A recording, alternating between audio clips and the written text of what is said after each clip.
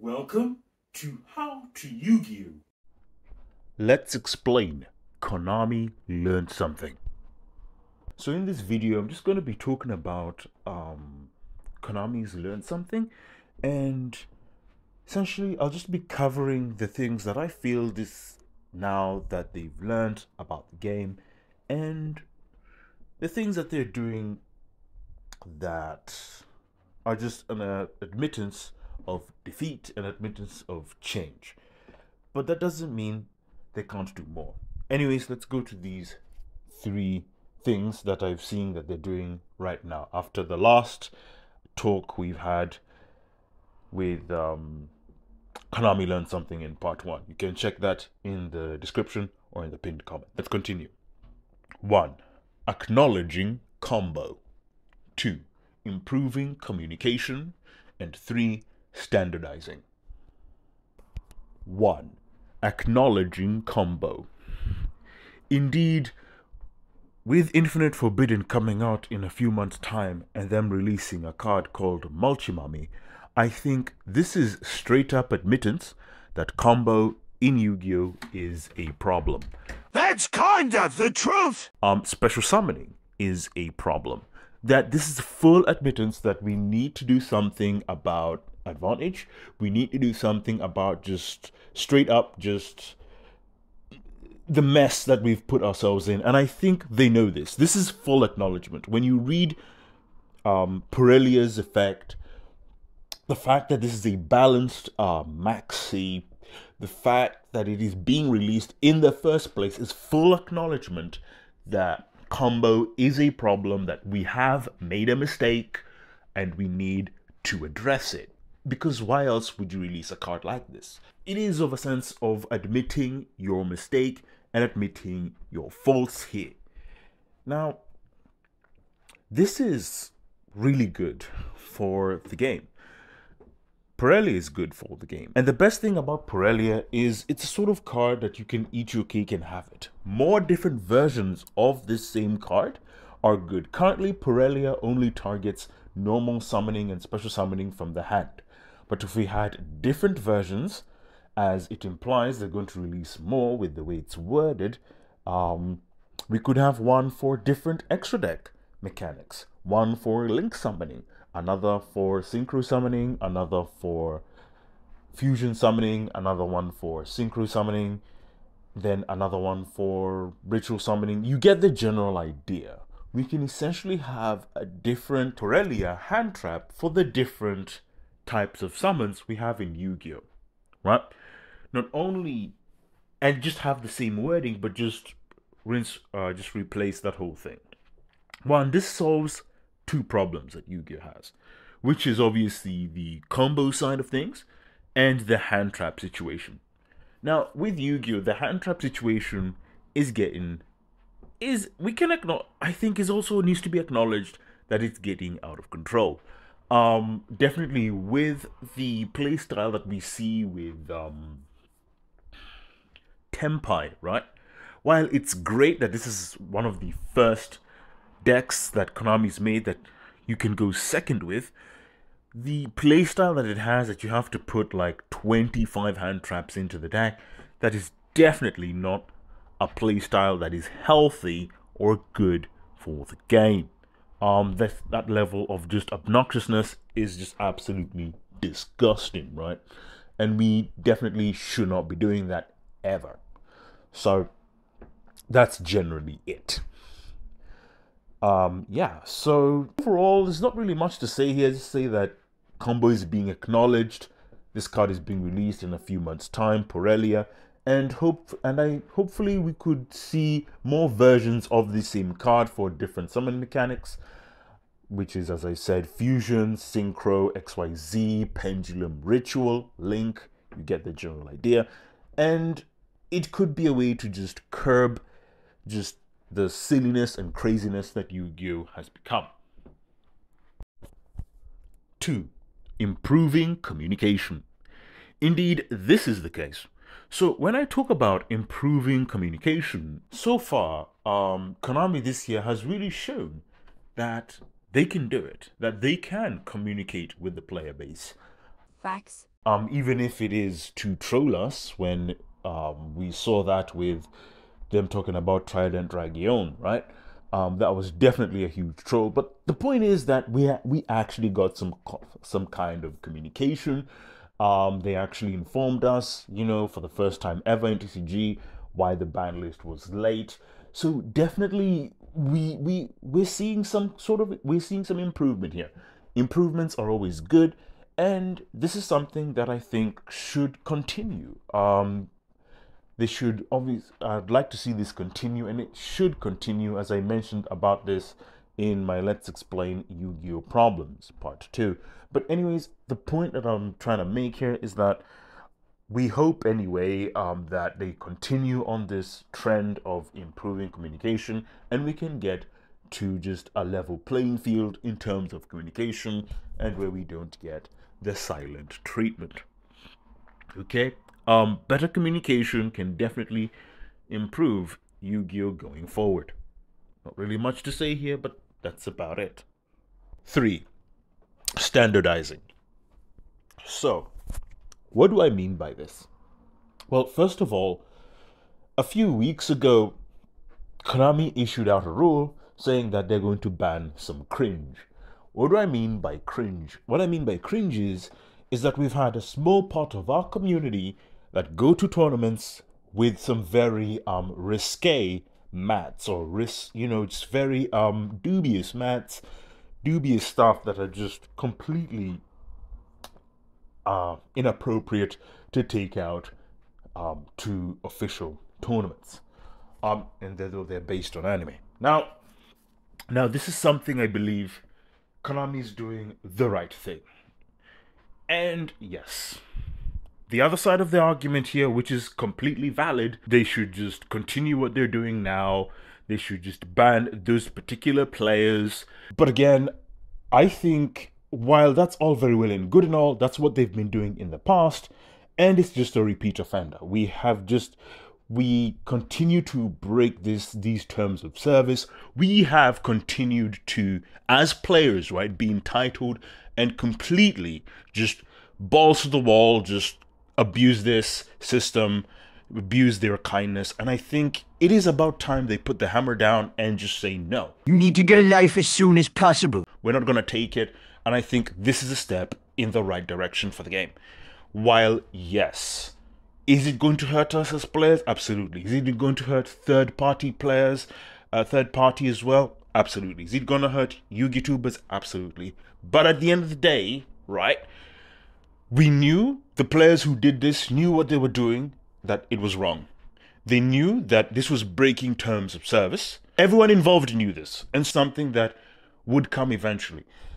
Would have come, if not now, would have come in the future, would have come a few years from now. At the end of the day, if you keep abusing something so much, rules will come down to just penalize that whole thing and just remove the benefit that it had for everyone else. So let this be sort of a learning curve for us as a community to just not abuse the kindness that we have. I think this is down to us as the players. We were really abusing this. We were really the small group of us that was just degenerate have spoiled it for the ones who weren't degenerate.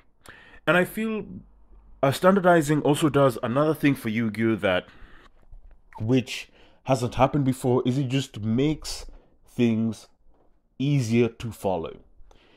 If standardizing can continue to the card layout, to the rules and things like that, the game can be better for it. Standardizing doesn't have to end with just these of the banning of cringe. We could extend that further to card design, making sure that when we're formatting cards, when we're designing cards, when Konami's designing cards, that they're standardized and they're easy to understand, or that the layout is just done in a great and fantastic way. Okay, we could follow the OCG layout here. Standardizing has a big implication as to how we can make this game accessible for new players, right? And so definitely I would like standardizing to continue because it has big implications for Yu-Gi-Oh! the only thing it can do is improve the game, and in the long term, and just make it so that we can get more players into this game. There's no negatives that standardizing brings to Yu-Gi-Oh, right? Whereas the other points that I've mentioned, definitely they need to be fine-tuned with communication. That needs some fine-tuning. That definitely needs we need to go back and forth with Konami with that. Same thing to do with the other first point that I mentioned. But with standardizing, the more it is done, everyone benefits from this. We as players benefit because when we go into official tournaments, it's going to be easier to play the game. Because again, we know that you just use this kind of match. We know this is what we're supposed to do. We know this is how we're supposed to play. It benefits everyone because then events are much quicker to handle. We're not sitting there for like some stupid amount of hours. And just everyone is happier in the long term. Everybody wins. Let's get to the overall conclusion. Well, with the overall conclusion, it's that with these 3 points that I've mentioned, and what are these 3 points that I've mentioned? The acknowledging of combo, the improving of communication, and standardizing. With those 3 points, essentially, those are the things that that I can see right now that Konami is doing at the moment, currently, to improve the game.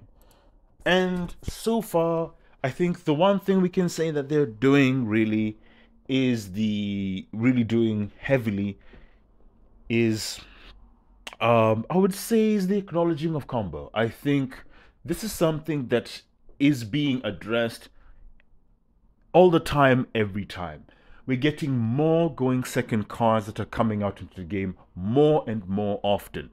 They are standardizing effects, meaning that they're printing out more cards that just search. And while this standardizing of effects might seem a little bit stupid to us, might seem a little bit crazy, like why are we releasing a lot of searches? Why are we releasing a lot of cards that just search, that just make decks really, really consistent, that make decks really, really the same?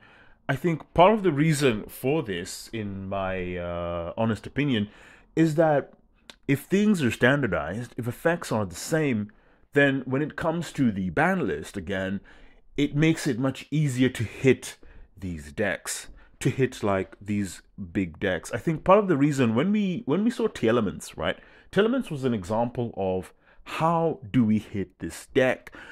This deck can just do everything at once because everything is a consistency. Everything just adds consistency. Everything just does that. If you understand what I'm saying. But with obviously if we see Snake Eyes, right? We know instantly as players, and again we can see the gameplay loop. Everyone can see the gameplay loop. We know what card is really a problem. We know which card needs to go. And when you have, the thing is that when you have you make consistency cards, right? It gets easier to balance out what you need to hit. So first of all, it makes the ban list much easier, right? As we can see with TCG, that they knew exactly what to do. Are you serious? So much expectations, yet it flopped. Okay, they banned the end boards, right? But did they ban the deck internally itself in Snake Eyes? Absolutely not. That's where you're wrong. So, yeah. Anyways, that's coming to the first point of acknowledging combo.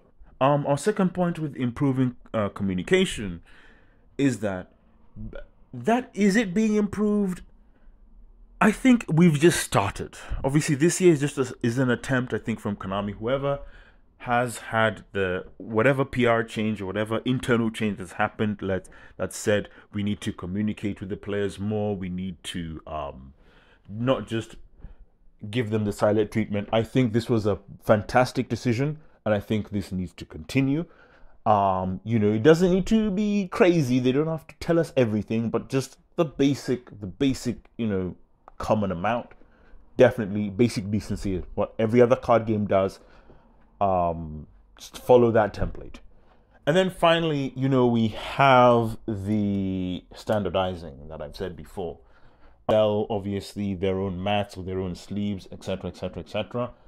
But I think at the end of the day, the issue why it's been done is that we have a small minority of us players who were abusing it and just taking some very dubious mats, some very risque mats, we'll just say, to these events that they knew definitely that those are mats that you should only have in your room or in your safe space, as well as I'll just call it now to just keep this conversation PG. And and they knew that those are things that you definitely don't take out in a public setting. It's just about just common respect and common decency, and definitely having decency in a public area out of respect. I'm going to just give a clap to Konami, and I'm all for it, right? It's a sacrifice I am willing to make. If the sacrifice means that third party we can't have third party mats, third party sleeves, we can't have those custom stuff, then I say so be it. Because at the end of the day, this is a price that we have to pay. Because if we as a community are going out here, the small part of our community going out here, bringing risque mats, just bringing dodgy mats that are just clearly not for a public setting and are just disrespecting just the arena, disrespecting the public area that, we have. It's not the fact that these mats that are lewd, that's not the point. Everyone likes lewd stuff, guys like lewd stuff, but the fact is that it is a public setting, right? If you want to do that, do it at home, do it where no one is looking. You don't need to share your craziness or your wildness with everyone else, okay? There's a time and place for all these things. Anyways, that's all I've got to say about this. We come to the end of this video. So, as I like to say, you are one step closer to becoming a Yu-Gi-Oh! Master. My fate, right, is in your hands.